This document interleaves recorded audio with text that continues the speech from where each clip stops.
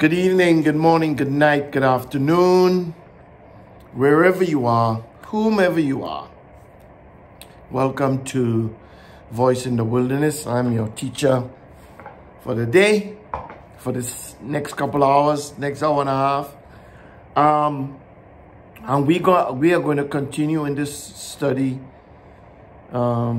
which we have technically yet to title, but there's a title in mind, and the title is, what is God up to?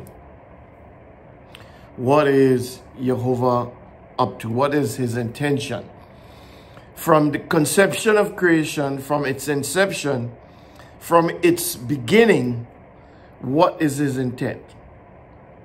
And today I want to remind us that whomever you are, every single person that has created, that has come up with some idea, that has created some ideal, share some relationship with that ideal, that idea.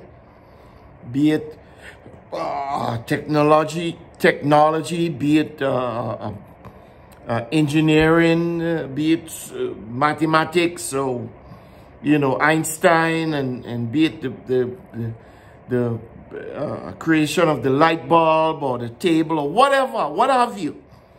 Anybody. As a matter of fact, most things are named.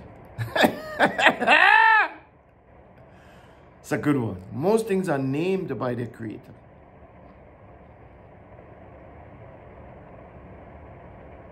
Most things are named by their creator.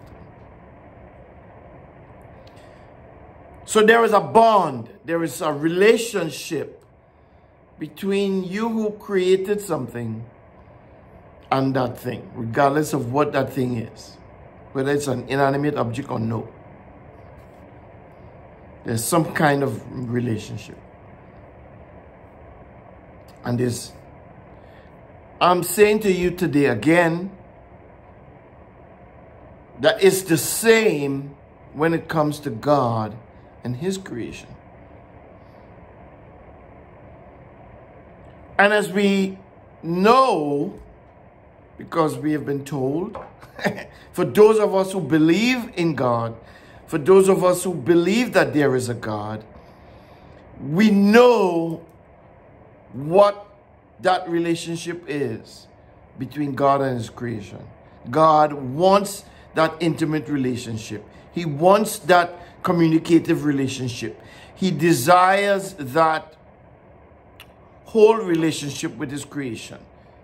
He talks to you, you talk to him, you all have this rapport, you all have this thing going. That's what God desires.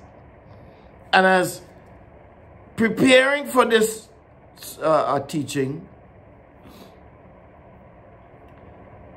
it's interesting to know that it's written in the good book. It's written in the Bible, these words. And I want you to hear these words. Because what I want to do is, I want to read these words, and then I want to go and read some other words from the written word, from the text, from the book. And I want you to set aside everything that you have been taught.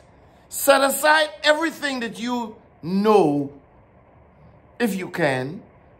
And I don't mean set aside it permanently. I mean, I want you to set aside it for that moment in the hearing of the words that I'm going to say. And I want you to think about, what is God saying when he says this, or when this is written? So, if you have your Bible, which I urge you to do, because I don't want you to take my word for anything. I want you to go and prove what I say by reading what is written. Okay? These words are written by the Apostle Paul in the 2nd chapter of Corinthians, in the 2nd book of Corinthians, chapter 5. Okay?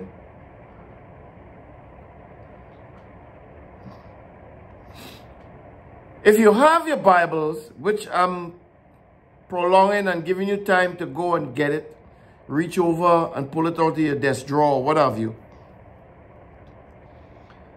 We are going to read some words from the 2nd chapter, the 2nd book of Corinthians, the 5th chapter.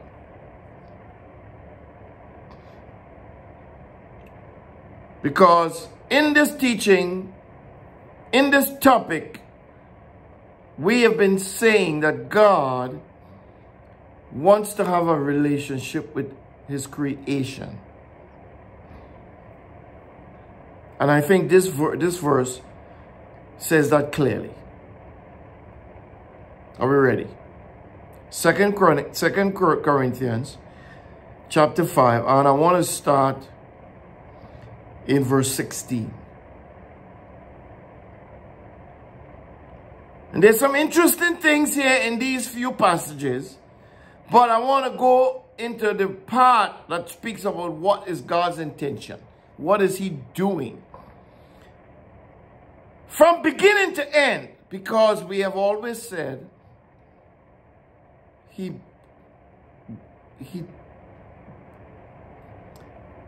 speaks the end in the very beginning. I was listening to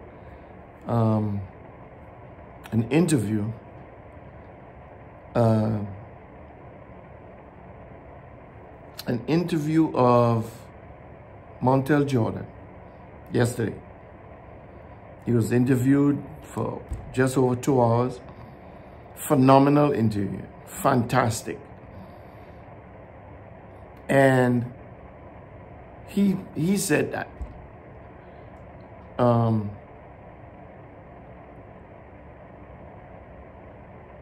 in that interview they went through his life from beginning to where he is currently, or where he was at that time currently. I don't know how old the interview was. I saw it yesterday. Point I'm making is something that he said, which is something we always say, which I believe he got it from the scripture, because he knows God. If you look at something in the beginning, you can tell how it's going to end. And he started off in the interview, the interviewer, they talk about how he grew up in his early days of childhood, how he grew up, the house he grew up in, the community he grew up in, and what he did during the day. And he talked about going to church every day, 7 days a week. And I'll leave that right there. In the 2nd book of Corinthians, chapter 5, we're going to start in verse, 16? But we're going to read through that and get down to what we just talked about. What God is doing. What he has been doing from the very beginning. 2 Corinthians 5:16 says, "Therefore we know no one according to the flesh from now on.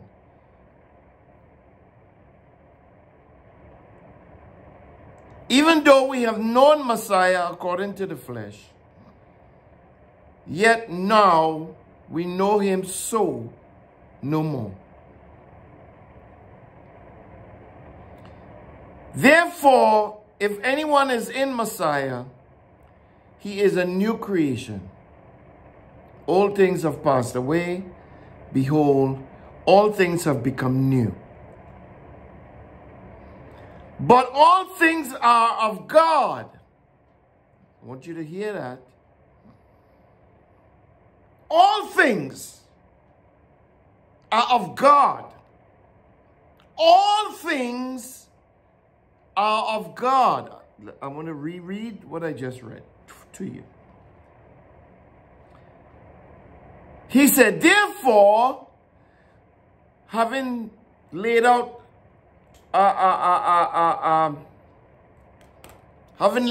some stuff before, he goes into therefore, based on what I've just said, and I don't want to go and read the whole thing, but you could read it and then flow into what we're saying now. Therefore, we know no one according to the flesh. How is it possible for you to not know somebody according to the flesh when we're all human beings in the flesh? So what Paul is saying here is we have to stop looking at the flesh. We have to stop looking at color of skin, at height, at weight, at size. We have to stop looking at prestige, who you are in terms of whether you're a prince or a president or a prime minister, whether you are a rich or poor, whether you are young or old, whether you are male or female. See, those things are things of the flesh. I want you to hear me clearly. Those things are things of the flesh. And it's very sad to say that in today's world, as has been throughout the passage of time, men have looked at each other according to the flesh. Most men, a lot of men. And when I say men, I'm talking about human beings. Humanity have looked at humanity through the eyes of the flesh. But Paul laid out this whole spiel in Corinthians 5 from the beginning and probably before, to get to this point, to let the people, let his hearers know that from now on, after having heard everything I just said, from this point, from now on, therefore, we know no one according to the flesh, according to the outward appearance. Because God himself does not look at the outward appearance. See? Even though, he says, we have known Messiah according to the flesh. In the beginning was the Word, and the Word was with God, and the Word was God. And that Word was made flesh and dwelt among us. So in the flesh, the Word of God was seen, walking and talking. And there were witnesses, according to Paul, and we all know, who saw the Word in the flesh. And Paul says, even though we saw him as a flesh and blood human being, that's not how we see him. He is the Word of God. He still is the Word of God. He still is God. And so Paul is admonishing his hearers. This is what we have to keep in the forefront of our mind, not in the back of our mind, in the forefront of our minds. That this Messiah, this man that was walking the face of the earth was not a man, he was the Word of God. So we have to understand that. This is how we have to see him. This is when we think about Yeshua, we have to think about him being the Word, being God's voice, being God's commandment, being God's Word, being God's Torah, being God's everything. That's how we have to see him. He's not a flesh and blood person. And as a result of that, he says, therefore, if anyone be in the Word, if anyone be anointed, if anyone flaws in that understanding, in that breath of wind, in that oil that is rubbed on you, he is a new creature. His eyes are opened. His mind is opened. His heart is opened. And he sees people, he sees things from a different perspective. You're not new in terms of God rebuild you from being white to black, or being black to white, or being Asian to Mexican, or being Mexican to Puerto Rican. Or not. That's not what he's talking about. Being male to female, being female. No. That's not what he's talking about, the new creation. The new creation is a new creation of perspective. How you see things. How you view things. How you perceive things. You're not perceiving things through the eyes of flesh anymore. You're perceiving things through the eyes of God. You're a new creation.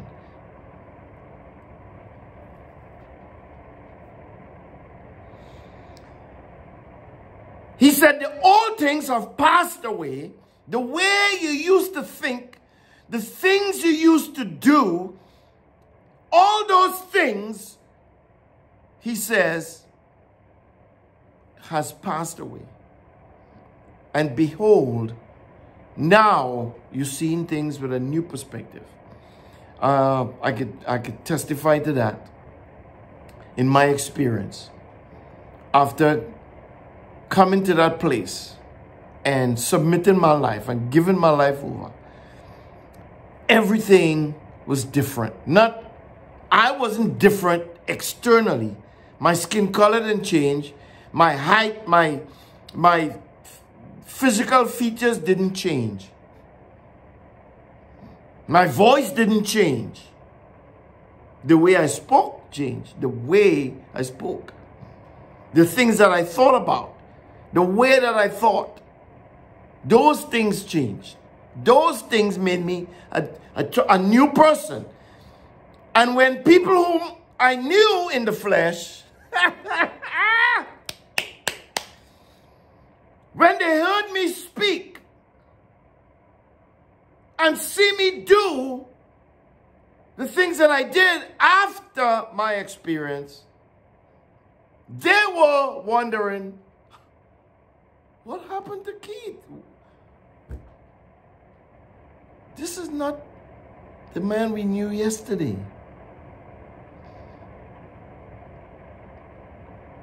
This is not the person we knew yesterday. This is somebody different.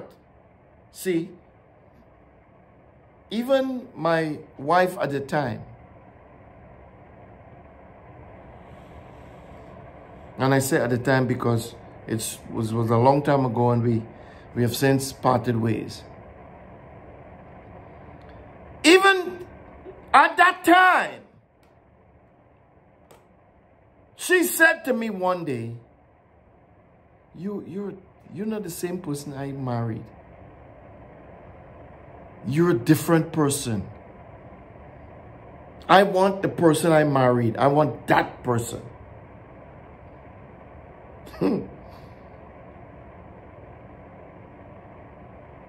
But at that time, all things had passed away. And all things became new. And she didn't want the new things. She didn't want the new creature, the new creation. She wanted the old creation. And I couldn't go back. I refused to go back. If I could give myself any credit, if I should give myself any credit, which I deserve no credit. But the change in me wasn't because of me.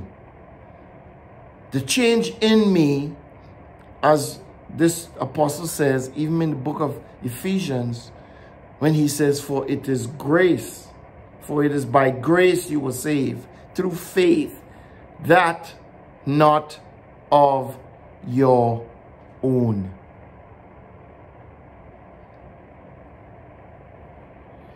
And when faith took me and recreated me, in my experience with my wife at the time, she didn't want that. And that's all I'll say about that. The relationship was tumultuous. It was rough. And subsequently it ended.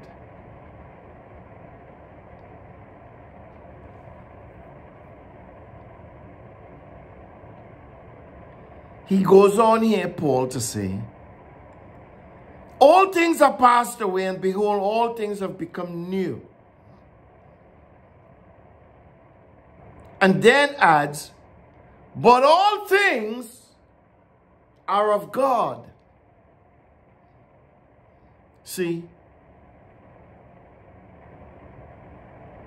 when many are taught that some things are of God and other things are of the devil, and that doctrine has destroyed humanity to a certain degree.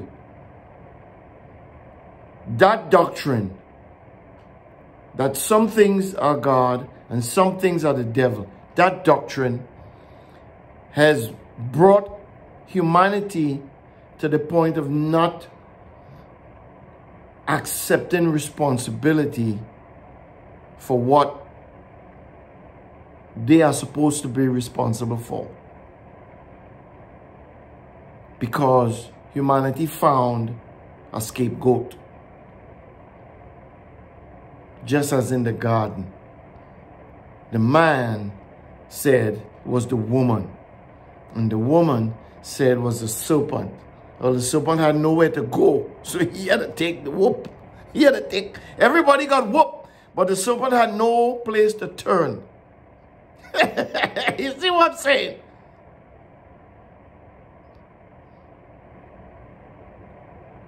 But that doctrine is a false doctrine. And if you read the Bible from cover to cover, if you read it properly, if you read it in the new creative mind, if you read it with the new creative perception, if you read it with the new God-given wisdom, you would understand what Paul is saying. But all things are of God. See, all things. God said, the earth is mine, and the fullness thereof, and all they that dwell therein.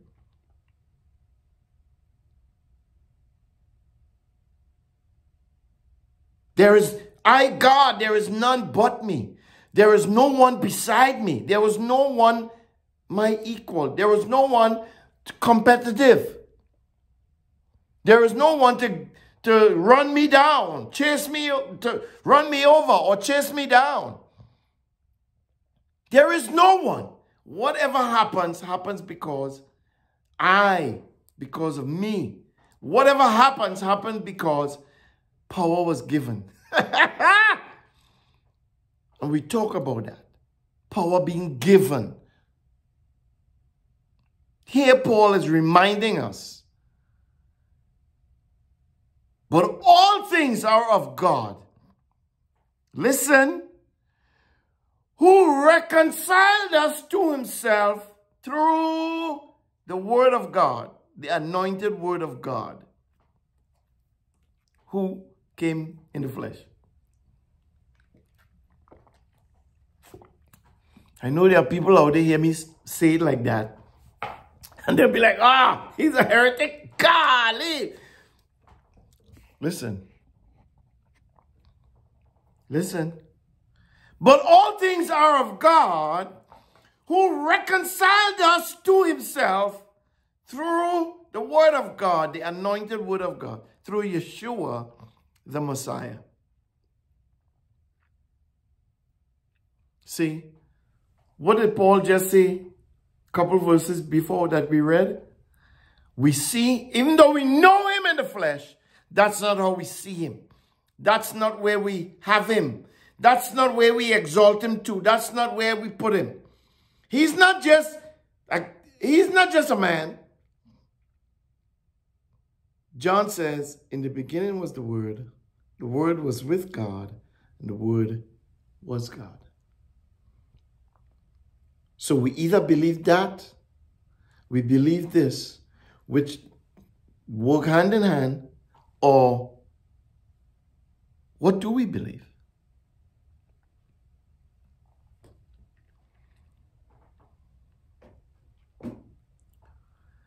Paul is saying all things are of God.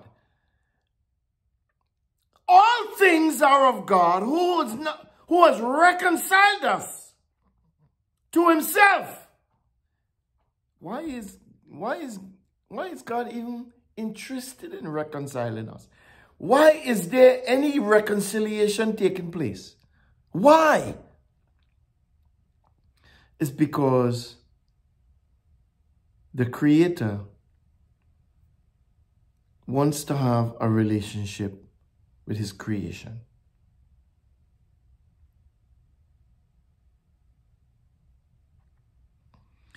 He reconciled us through Yeshua the Messiah and gave us this ministry of reconciliation.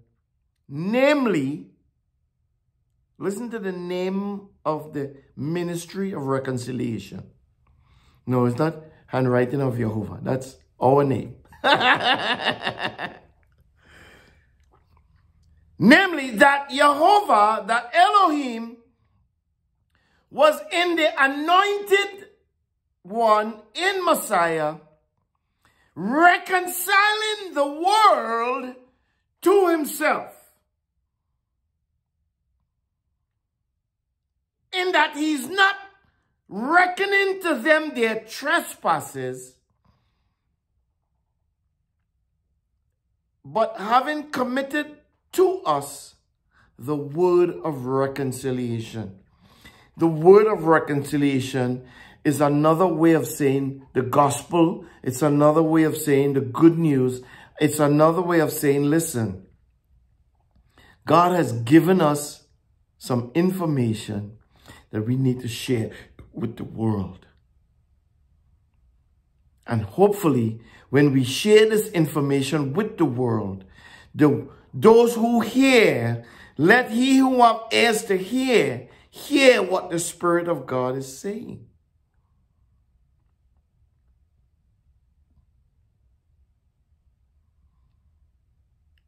So, what is God up to? What is Jehovah up to? What is Yah up to? Jehovah is intent on establishing this relationship with his creation.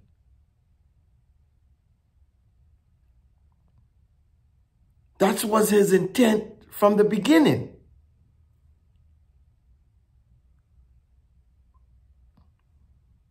That was his intent. We all have some kind of connection to anything we have put our hands to do. There's some kind of connection. Somehow, somewhere, there is a connection. There is no connection greater. There is no connection deeper. There is no connection wider. There is no connection higher than God's connection with his creation. Let's go back. Yeah. Let's go back and read just a few passages of scripture. Let's just go back and read some things that God had said and see why would he say that? What is that about? Let's see if we could see this relationship. Let's see if we could say, oh yeah, oh, okay.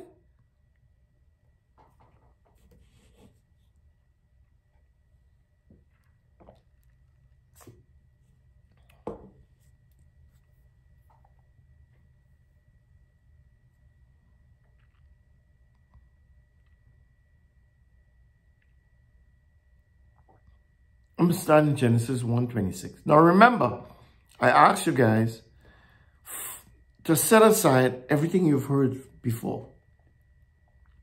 Just let's focus in on what we're getting ready to read. I'm just going to read some passages that I picked out. And perhaps as I read, God will deposit some more passages that we could read and just talk about it. Genesis 1:26 through 28. God said, let us make man in our image, after our likeness, and let them have dominion over the fish of the sea, over the birds of the sky, over the livestock, over all the earth, and over every creeping thing that creeps on the earth. So created man in his own image. In God's image, he created him, male and female, he created them. God blessed them and said to them, be fruitful, multiply, fill the earth, and subdue it. Have dominion over the fish of the sea, over the birds of the sky, over every living thing that moves on the earth. When you hear that, what are you thinking? And God said, let us make man in our image. Why would God even think about making a man in his image? What's the purpose of that? Why is that? Why? Well, anything anybody creates is created in technically their image. And sometimes, because of that, the use of that word image, we could think that it's a reflection of that person in terms of identical reflection. In other words, I look in the mirror and I see myself and I say, I'm going to create that. Well, in essence, that's not only what that creating in your image. That means, because I can have something in mind that looks nothing like me, and I create it and say, I created that in my image. In other words, I created that based on the image that I got in my mind, in my spirit, in my head. That's what I created. And that thing that I have created, I can say is an image of me. It reflects me. Right?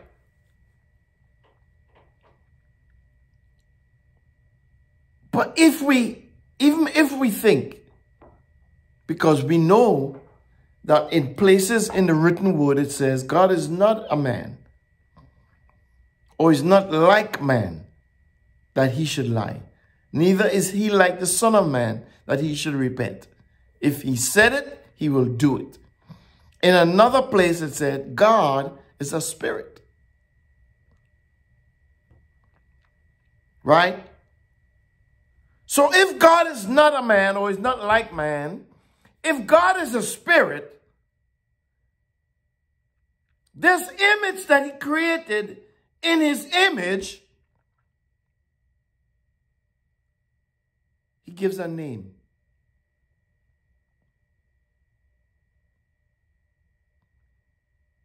He calls that image humans, human being.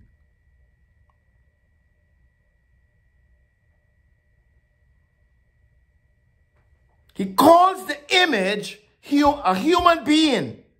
And he says, Let them have dominion over the fish of the sea, over the birds of the air, over the livestock, and over all the earth, over every creeping thing that creeps on the earth.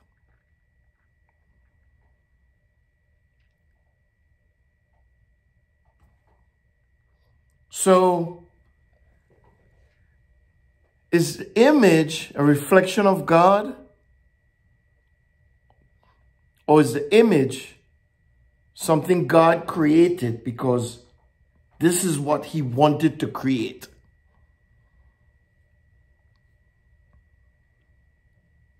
If the scripture said God is not a man or not like man, if the scripture says God is a spirit, what am I? What are you?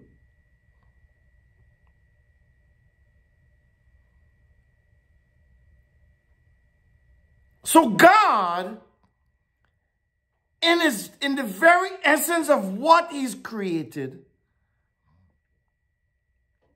is making statements about himself, and we can look at ourselves and we can think about the kinds of persons we are and ask ourselves, is this who God is?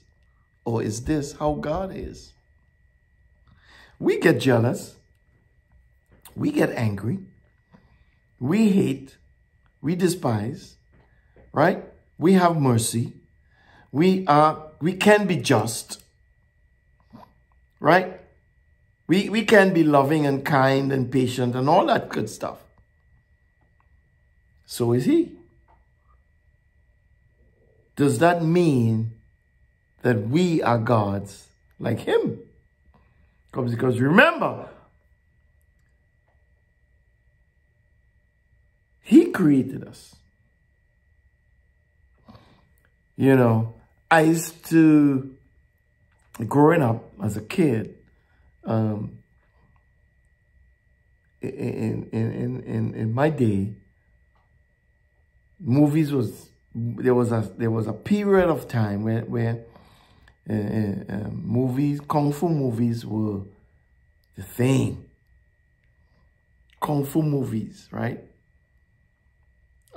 Fearless Hyena, and, you know,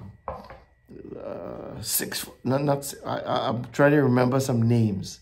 Heroes 2, you know, the Invincible Armor and all those kung fu movies, right? Shaolin, the 8 Shaolin monks and all these things, right? Shaolin Temple and all these kung fu movies. And you might be familiar with some of them. But the point I want to make is, by going back there in my memory, is because in some of these movies, you would have a teacher and a student, and in some of these movies, the students would always try to become better than the teacher, which technically every teacher, right, always wants his students to become better than him from a good perspective. But that is, from a human perspective, you could say it's, I don't want to say it's impossible, right? But the irony of the two, right? Because if I'm the teacher and I'm teaching you, and everything you know, you learn from me, then how is it possible, listen, for you to be better than me? If everything you learn it from me. The question then becomes, am I going to teach you everything I know? Everything. Withholding nothing. And from a human perspective, we could see the back and forth. We could see the irony, right? Is a teacher going to teach his pupil every secret about himself? The past few days, they've been showing Kill Bill. I don't know if you guys are fans of Kill Bill, but you see what I'm talking about. David Carradine sends his protege, Uma Thurman, not his love interest, however. You know what I'm talking about. He sends her to this kung fu expert to learn some things. Right? David is thinking that there are certain techniques that she will never learn because the teacher, will never teach her those things. Right? But in the end, he realized what happened because he died in the end. And just before he died, she did a technique that she learned from the master that he thought she would have never learned because the master would never teach it to her. Well, if there is so much irony and so much debate and so much back and forth and so much doubt in the possibility of the pupil becoming better than the teacher, how could the human become better than God? How could he even become equal to God? How is that possible? When God says, my ways are not your ways, my thoughts are not your thoughts, goes on to talk about the gulf between our ways of thinking. And then even in another place says, the secret things belong to God. Y'all ain't gonna like me, but I'm telling the truth. He goes on to say, the secret things belong to God, but the things that are revealed belong to man. Right? So there are secret things that belong to God. Yeshua said in the gospel, I have many things to tell you, but I can't tell you.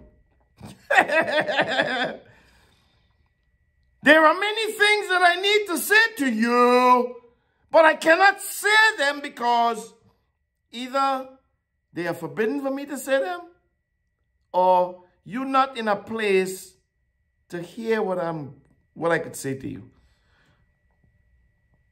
Paul says he went up to the place up in the third heaven, and he heard of things that he can't even repeat. He can't repeat them either because he can't remember. If we think about all the plethora of reasons why he couldn't repeat them, he maybe couldn't remember all the things he heard. Maybe the things he heard, he have no clue about what he heard, because you could hear things and you'd be like, I don't understand that, so he really wasn't listening. Maybe he was told never to ever repeat anything he heard. Or maybe when he came back, he can't repeat it because it was taken from him. He got caught up. He heard things. And when he came back, the things he heard, he can't remember them. He lost them. They took it back. Secret things belong to God. The things that are revealed belong to man, and, so that hopefully we'll get better at the things we do. If that is the case, then we have to look at the difficulty or the impossibility of a student becoming equal to or better than his teacher.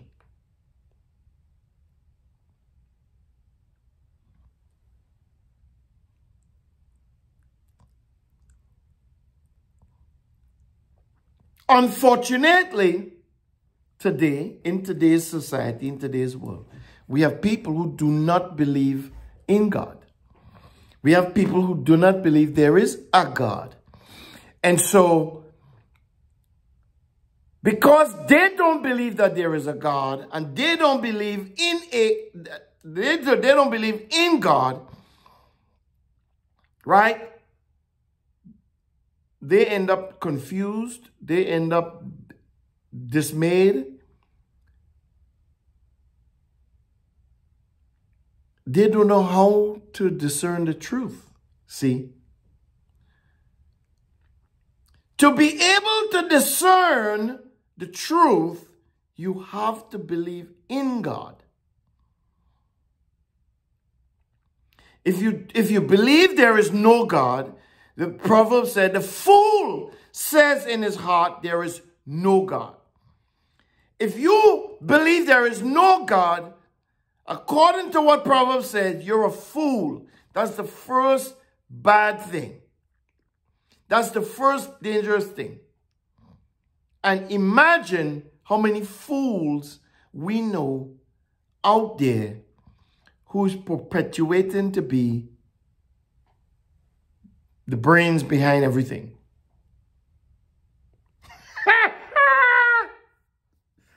Did you hear what I just said?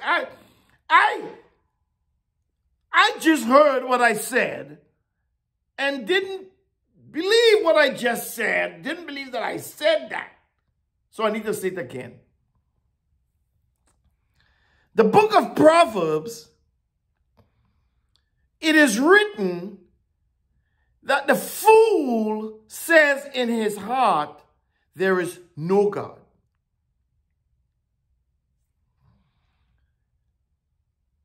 And there are many people out there in different echelons of life, in different echelons of society, who believe there is no God.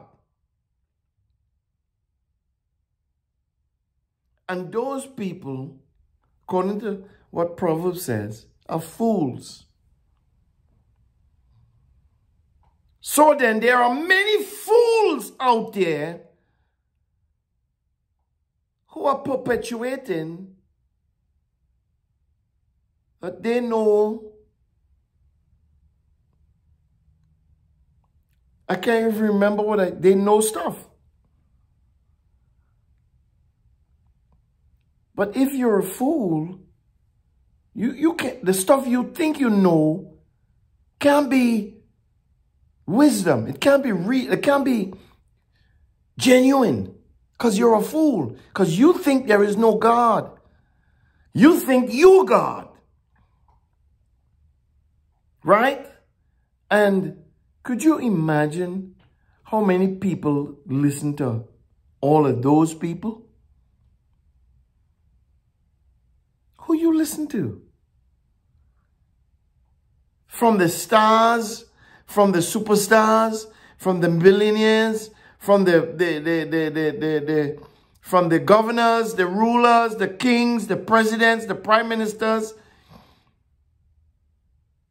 If they are ruling and governing, if they are multimillionairing and multi-billionairing, if they are stars and superstars, and they don't believe in God, if there are, and I've said this before, there are a plethora of scientists, and I say in the high 90s percentile, who don't believe in God.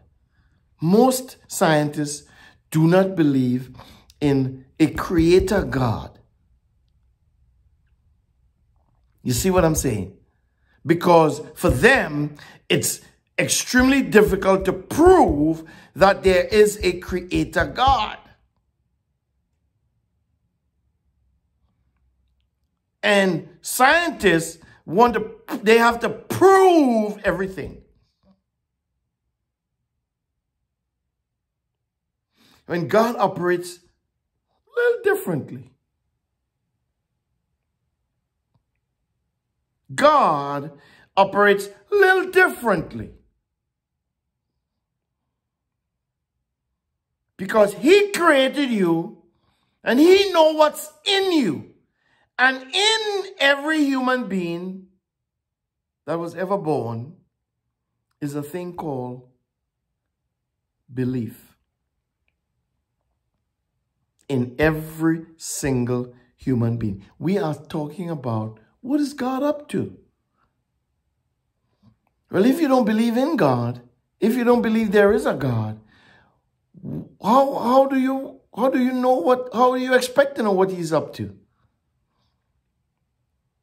If you are confused, and we are living in a society today that's full of confusion, because the people in the highest echelons of life, they lie, as the old folks would say, they lie through their teeth. There are so much lies that's going around. It's difficult for the very elect to even discern the truth. And it's getting worse. It's not getting better.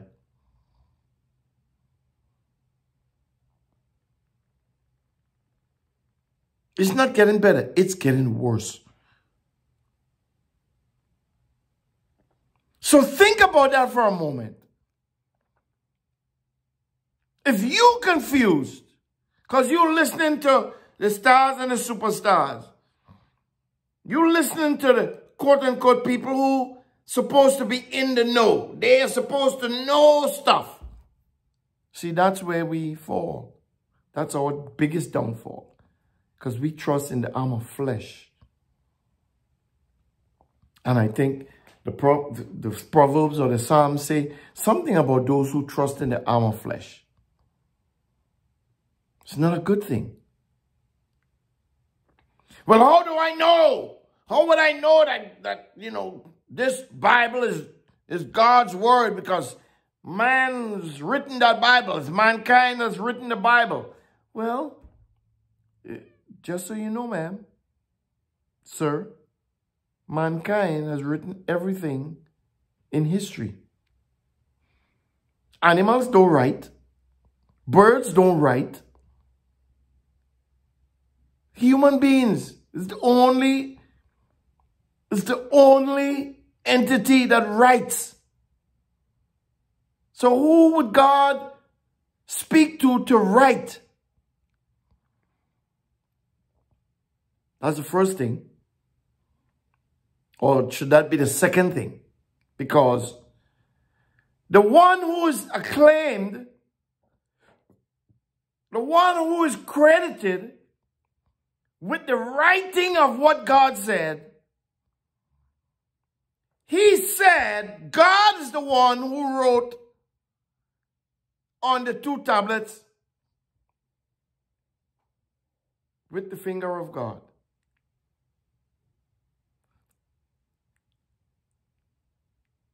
Moses is credited for writing the 5 books of Moses. Most traditions, most religious traditions believe that. Yet Moses himself, according to the people who wrote that Moses wrote the book,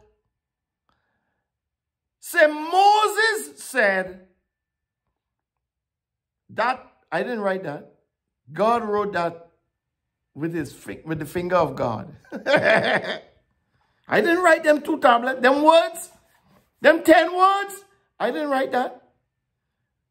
God told me to get 2 tablets of stone and bring it to me, and I will write on the tablets of stone my covenant. And God wrote on the 2 tablets of stone his covenant on both sides and gave it to Moses. And Moses went down the mountain the first time. And that's when they was by the mountain with the calf. And they was having a party. And they was doing whatever. And Moses got ticked off. And he took the 2 tablets of stone. And he tossed them down the mountain. And you know what happened? So Moses broke the covenant, broke the 2 tablets of stone. And then God told him, and subsequently, to cut 2 more tablets and bring it up on the mountain again, and I will rewrite the 10 words. And the second time, God was the one who still wrote the 10 words.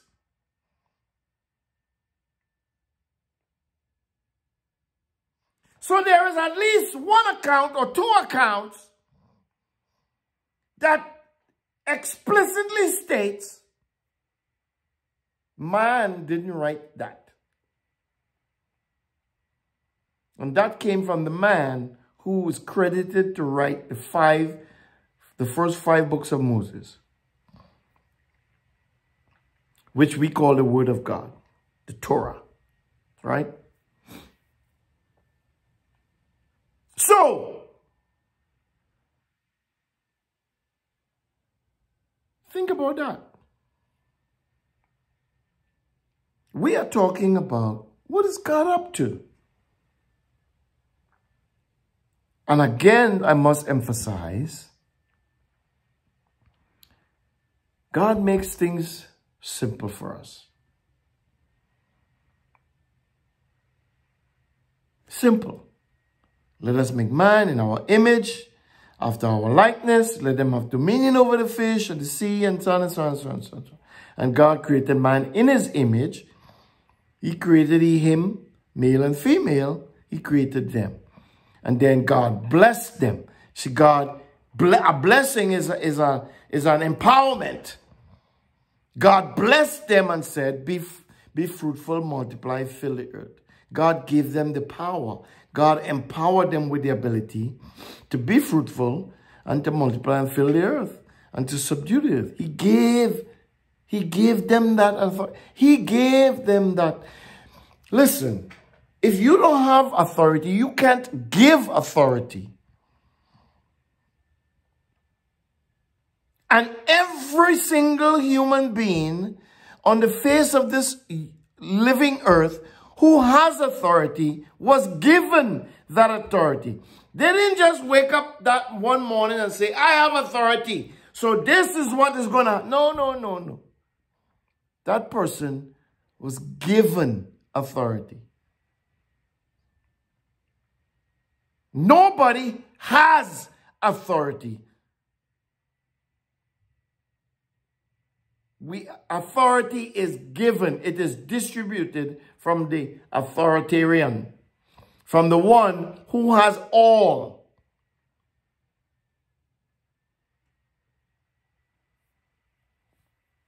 And the one who has all wants to reconcile the world to himself. From the beginning is what he's been doing. Let's look at another passage of scripture. Let's go to Genesis 2.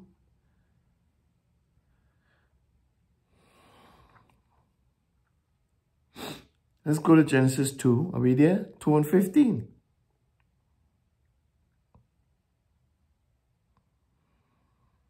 Jehovah Elohim took the man and put him in the garden to cultivate and keep it. Jehovah Elohim commanded the man, saying, you may freely eat of every tree of the garden, but you shall not eat of the tree of the knowledge of good and evil. For in that day you eat it, you will surely die. Again, setting aside everything that you dream about that was said. Even what I have said previously, because you listened to one of my teachings. What is God saying here? What is the intent? What is his motive? What is the purpose?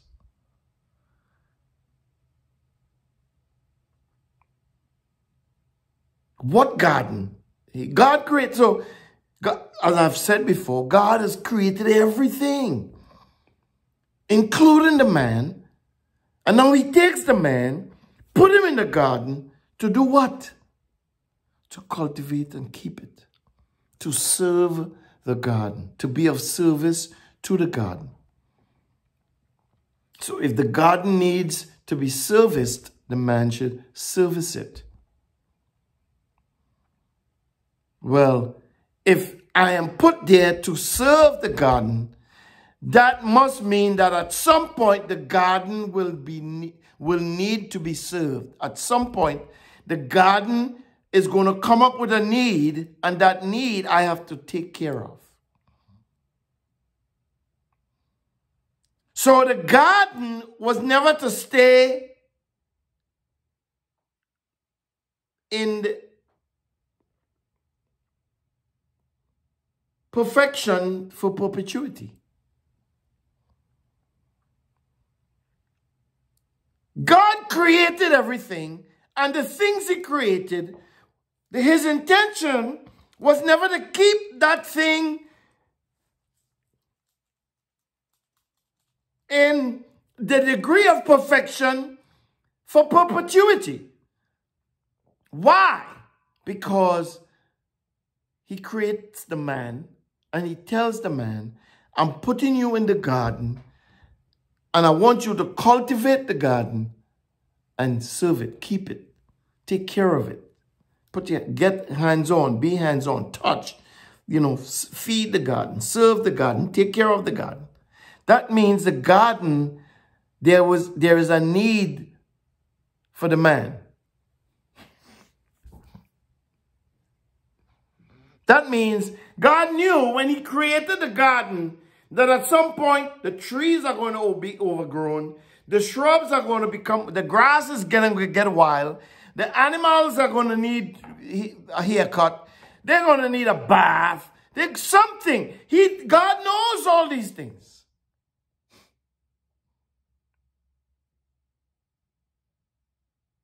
So he says to the man, bam, I'm putting you in there. Cultivate, keep, take care of. Eat what you want. As a matter of fact, the only thing, my only instruction, mind you, my only instruction. Why is God giving instructions? Why is God commanding a man these two things? Why?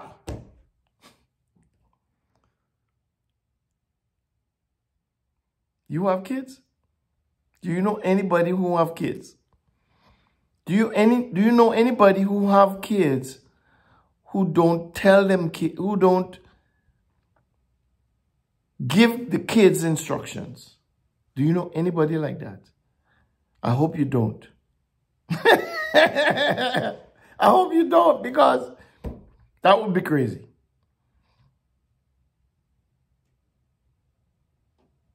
So it's a natural part of a relationship. It's a natural ebb and flow of any kind of relationship,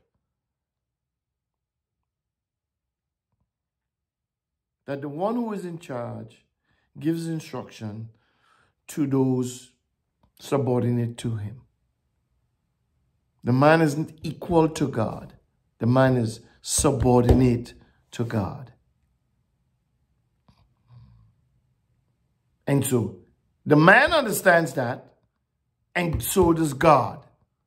And what does God do? God, for the man's safety, for the man's protection, which any boss or any father, anybody would do to their subordinates, it's first thought, how to protect, how to protect, how to protect, how to protect. So my protection to you, man, is you can eat everything except don't do this particular, don't do this single thing here. Because in the day you do it, you will die. I would whoop your butt. you would get a demotion. You would get fired. Something bad is going to happen. So don't do this.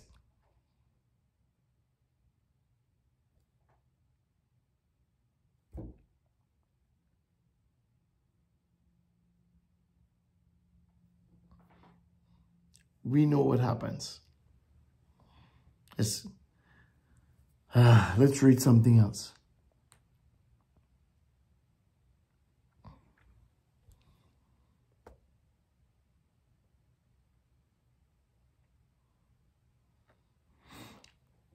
Genesis 3. Let's go 8 and 9.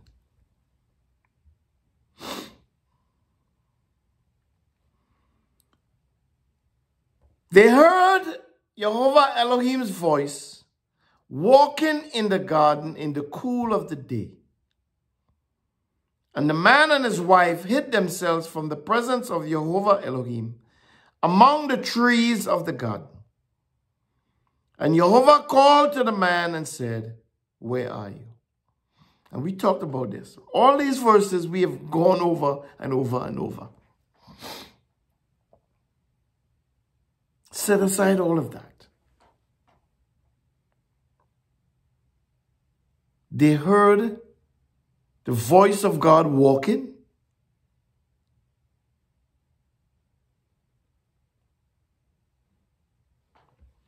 I have said in many times past, in many teachings, that when you see terms like the commandments, the voice of God, the word of God, you know, the statutes of God, the Torah, all these things, they're synonyms.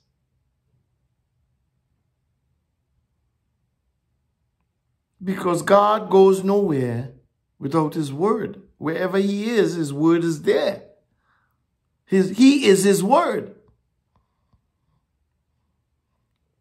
So when we read, they heard of Jehovah Elohim's voice walking in the garden. It's not his voice that's walking in the garden. It's God is walking in the garden. They heard that wind coming at them, coming through the garden. They knew who it was. Why would they know that wind? Why would they know that voice? Why are they so familiar? Is it the first time? Is it the second time? Is it the only time? Doesn't tell us. But I want you to think about God.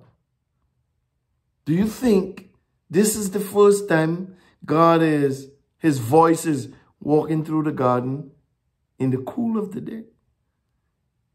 No, it can't be the first time. That's not how God is.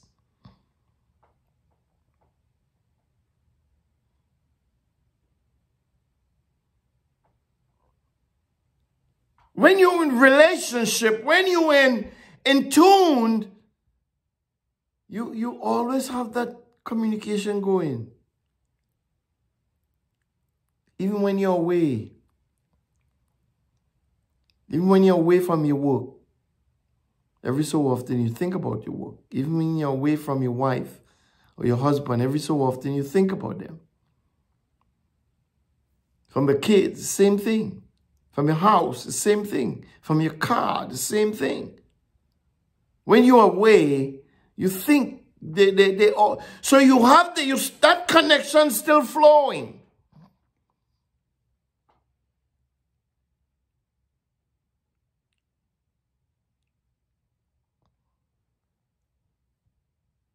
And we talked about this at length in a subsequent message. As a matter of fact, this passage is what we started the teaching, Where Are You? This is the passage we used to begin that series, Where Are You? Because in this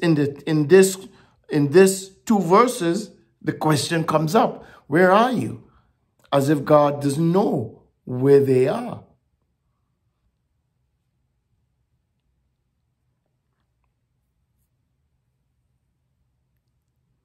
When your wife call, or your husband call, or your son call, and ask, or you call and say, where are you? You may not know where they are. But when God calls and asks, where are you? He knows where you are. So he's not asking, where are you, in terms of, well, I don't know where you are.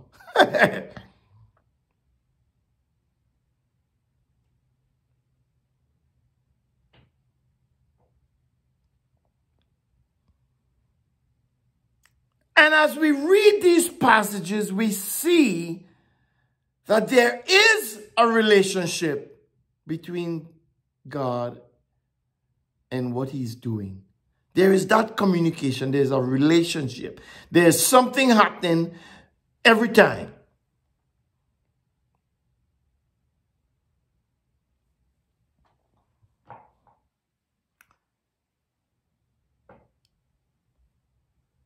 Genesis 4.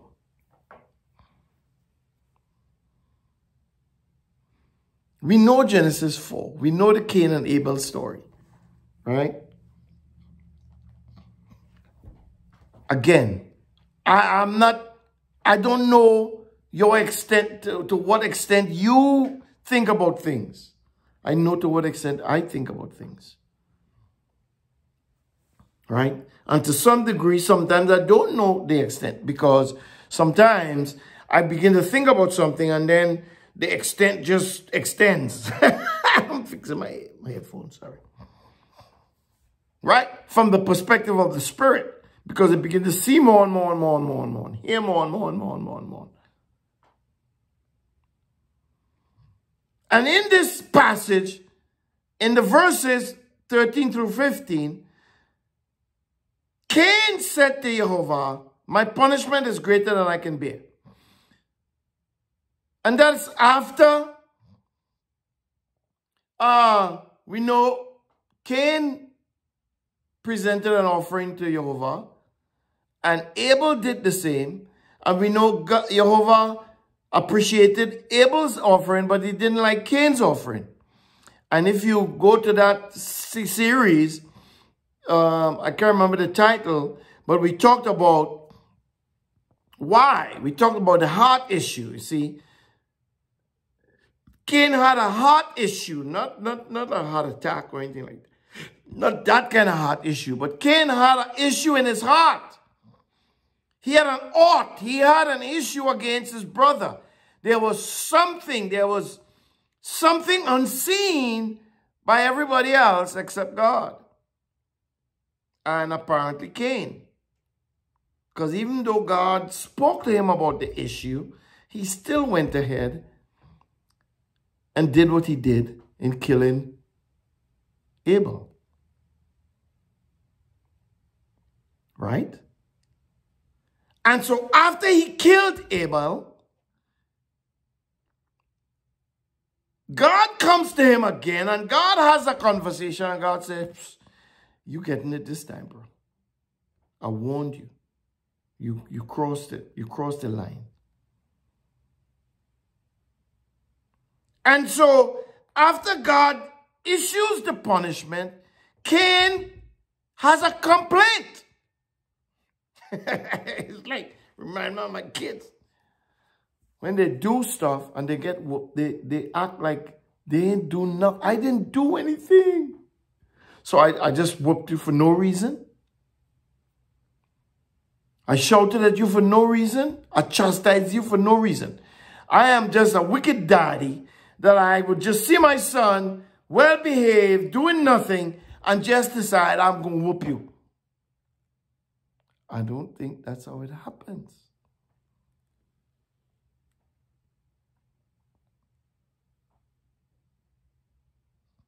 I don't think that's how it goes. But Cain complains nonetheless. He says, Cain said to Jehovah, my punishment is greater than I can bear. Behold, you have driven me out today from the surface of the ground. I will be hidden from your face which is something God promises us all. When we rebel to certain degrees, God says he's going to hide his face from us. And in this case, Cain says, I can't bear this punishment. Because this is the punishment. You've driven me out today from the surface of the ground. I will be hidden from your face. Which means I wouldn't see you. I can't talk to you. I can't call out to you. I don't know where you will be. That's a big deal. So Cain understood to some degree that God wanted to have a relationship with him. If he didn't know that, if he didn't think that, why is he complaining? He know what he just did. He just killed a man.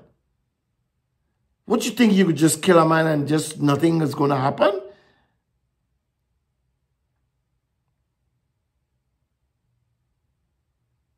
That's not how it works.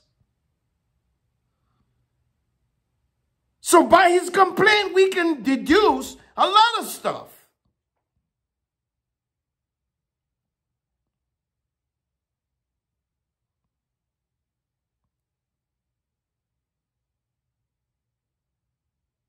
He said, I will be hidden from your face. And in addition to that, I will be a fugitive and a wanderer in the earth. And whosoever finds me will kill me. It's so ironic and crazy and weird and bad and stupid and foolish and all of these things that you will kill somebody. And then when you get your punishment, your complaint is, well, somebody gonna find me and kill me. Come on, man. What do you think? You think you could just kill somebody and nothing is going to happen to you? You think you could just kill somebody and you're going to be okay? That's not how it works. And in the interview yesterday, Montel Jordan used a word, recoupable, or something like that. Everything is recoupable. Oh, hey, you gotta watch that interview. It's really awesome. It's kind of his life story. It's really awesome.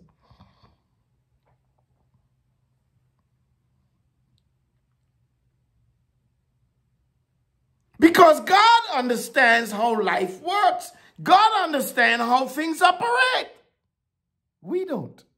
We think we understand. You see, we have this foolish notion that we know everything. And we don't.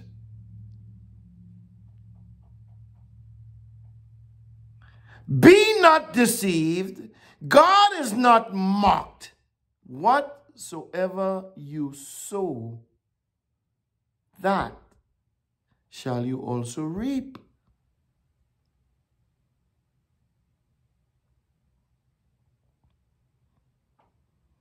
Don't think that you would kill somebody, commit atrocities, and everything is going to be okay with you.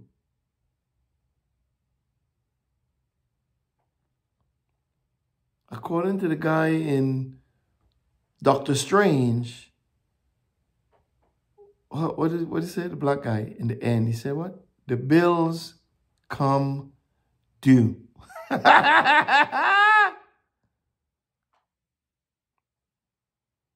The bills come too.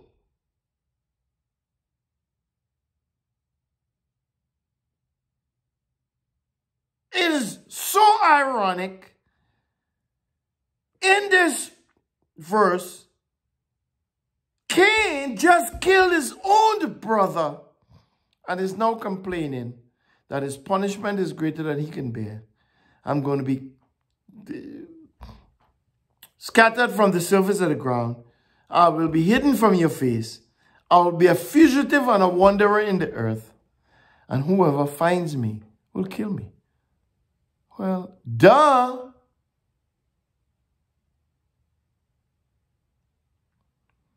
And in all of that, having done what he did, and now complaining about his punishment, here comes God.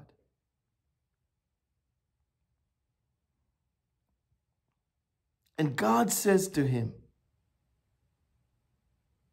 therefore, in verse 15, whomever slays Cain, listen, vengeance will be taken on him sevenfold.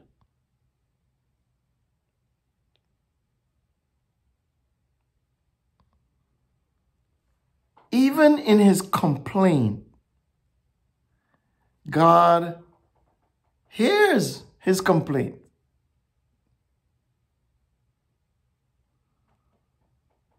And maybe God says, you know what? You're right.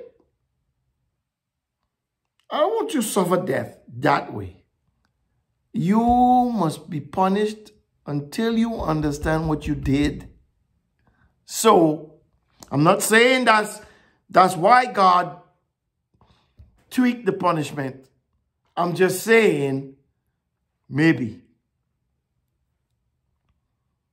Because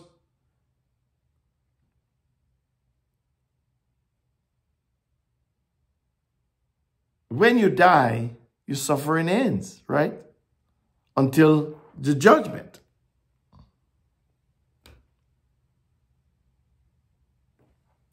So maybe, I don't know, maybe he played himself into a bigger hole.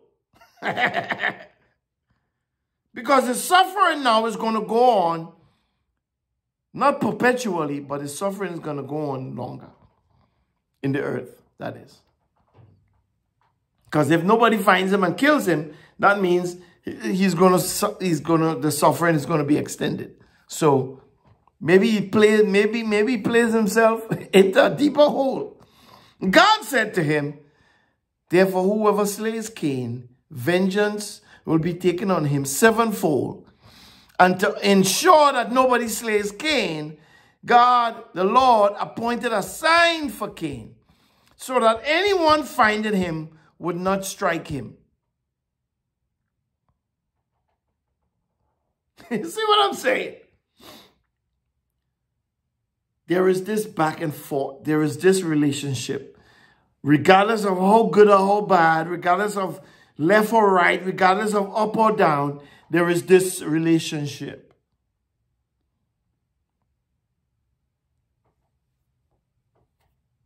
Let's look at another one. Genesis 5. This is kind of my favorite.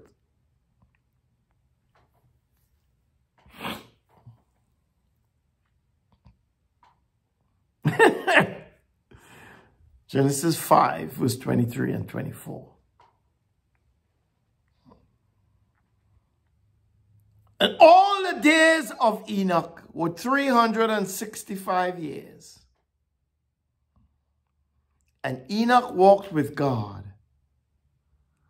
and he was not found, for God took him. This is kind of grown on me to the point where I can call it one of my favorite verses because of the mind-blowingness of it, because of the words that are spoken, because of the words that are written, because of the thoughts that these spoken words or these written words, the thoughts that they generate. What was it about Enoch What was it about Enoch? What kind of person was Enoch that God was so pleased with him that God took him?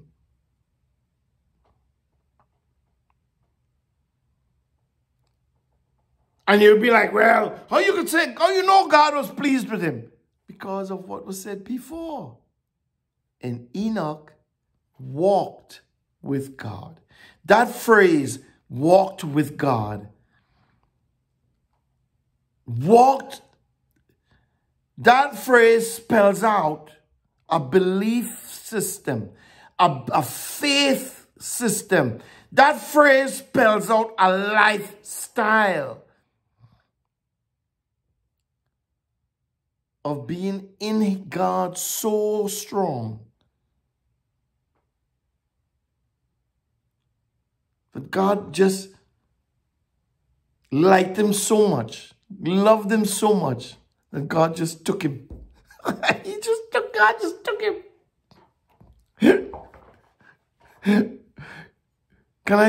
Do I know anybody that, can I think of anybody else? I can say Abram, but God never took Abram. Maybe Elisha, because God took Elisha, right? Took him up in the heavens. But go looking past, maybe David, but I don't think he liked David that much. Moses, God and Moses, he spoke to Moses face to face, but he didn't take Moses up, at least, not without Moses doing stuff. You know what I'm saying? Moses did some things. With Enoch, it just says he walked with God. And then his wife was looking for him. His children was looking for him. Wait, anybody see Enoch? What? Anybody see Enoch? No. 1 day passed, 2 days passed, 3 days, 4 days, 5 days, a week, 2 weeks, 3 weeks, 4. Nobody could find Enoch.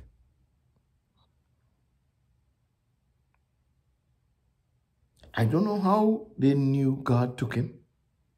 He disappeared. He vanished over the face of the earth.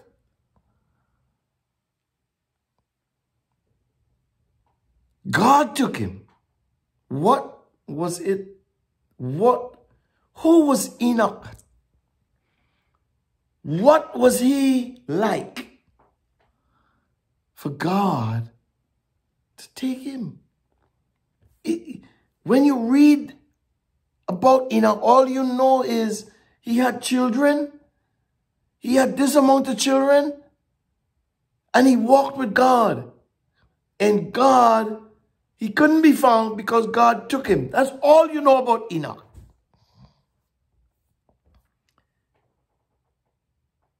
What does that say about God? It says God is looking for people who are interested in looking for him. See, a relationship is 2 ways. It's not one way. And when we go into Abram, we see the same thing. Why did God choose Abram? Why did God say to Abram, get out of your father's house and of your father's family and go to a place and I will show you that place?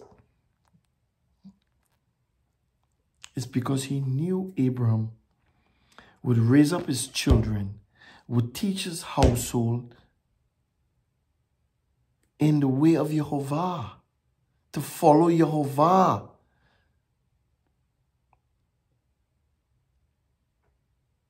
To be in relationship with Jehovah.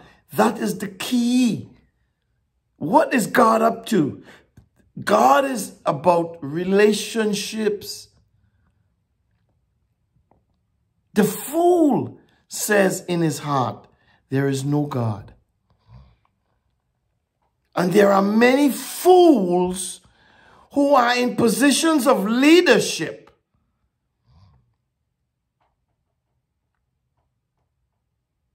who claim to want to lead people the right way. They are fools because they don't believe in God. They don't believe there is a God. They have taken the belief that was given to them and they have turned it against He who has given it to them.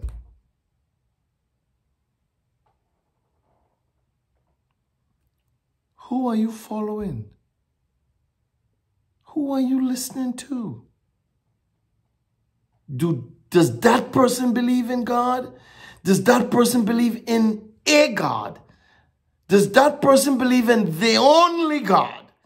Not just in a God. That's a dangerous statement in itself.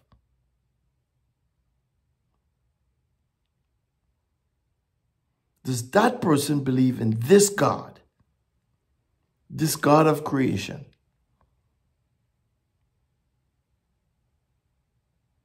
And that's a question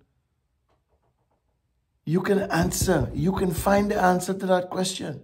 Yeshua said, you will know them by their fruit.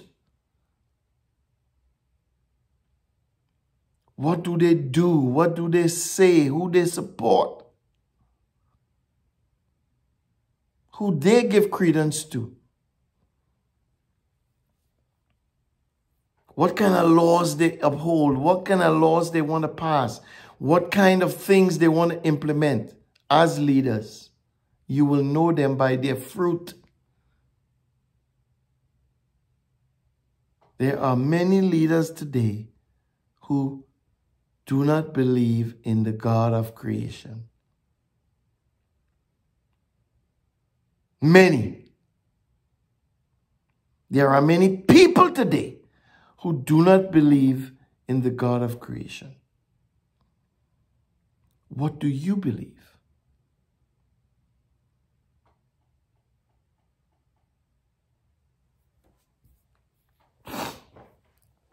We'll close right there. We'll take it up next time. This message is about God, the actions of God, the movement of God, reconciling the world to Himself. That's what He is doing. That's what He is doing. Through His Word, through His Messiah, through His Son, through Himself. He is reconciling the world. He is wanting to create in you a new creature. A person who sees things from a different perspective. Who would look at man and not look at them by their skin color, by their height, their weight, their size, their denomination, their echelons in society, by how much money they have, what kind of house they live in, what kind of car they drive in, who they are, whether they're the president, the vice president, the king, the prince, the queen. It doesn't matter. That's not how you look at a person. That's what God is trying to do with us. He's trying to open our hearts and our minds to this new creation.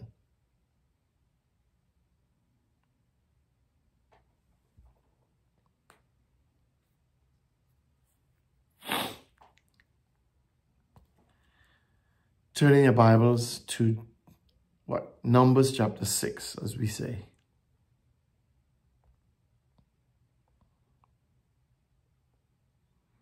Numbers chapter 6, verse 22 through 27. See, this is the good news. This is the good news right here. The good news is that any man who is in God, any man who has been doused in the oil, any man who has been smeared with the oil, who has been breathed upon the breath of life. Any man who believes in God can become a new creature. All things will pass away. All things will become new. And people will get mad at me. You should say Jesus, Jesus. No, see, you think that. You think that. Based off of what I read,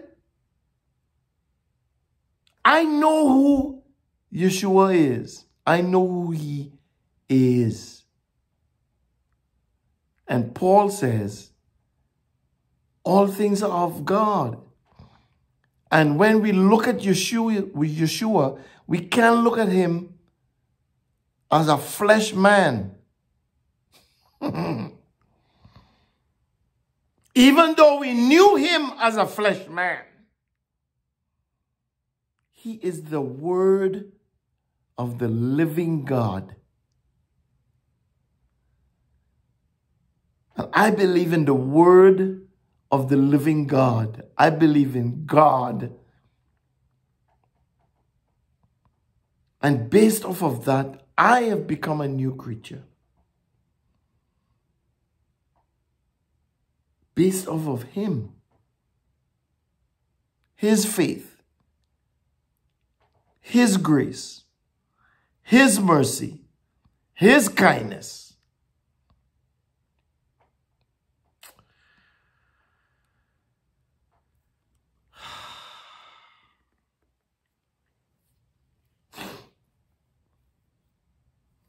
And as a result of that, you become obedient to him.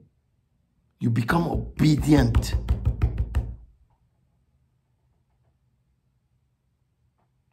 You obey his commandments. If you love me, keep my commandments. Well, who is my? Who is the my in my commandments? If Yeshua is saying, if you love me, keep my commandments. Who is the my?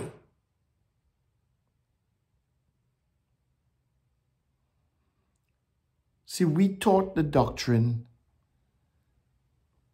We have been taught the doctrine throughout Christianity that the law is dead. No, the law isn't dead. The law is alive. Mufasa is alive. The Lion of the tribe of Judah lives. He's not dead. He lives. God is alive. He is living. He is breathing. He is moving. And he wants to reconcile you to himself through his word.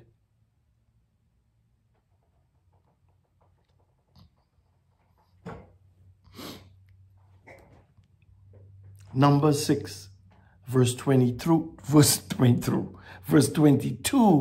through 27 reads as follows.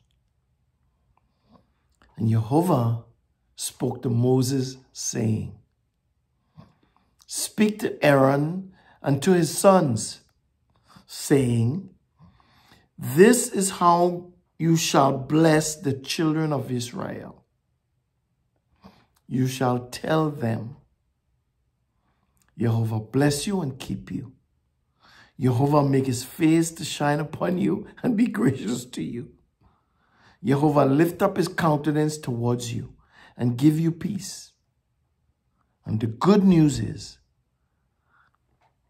so they shall put my name on the children of Israel, and I will bless them.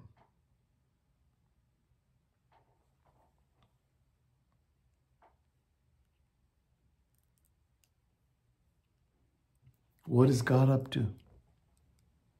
God is up to reconciling the world unto himself. He's up to making this relationship eternal.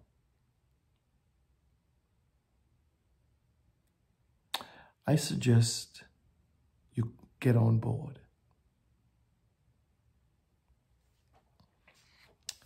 In the meantime, Shavua Tov, Shabbat Shalom, Bonne Nuit, Adios, Buenas tardes, Buenas noches, Buenos dias, Arrivederci, Deuces, Bye, peace, I'm out.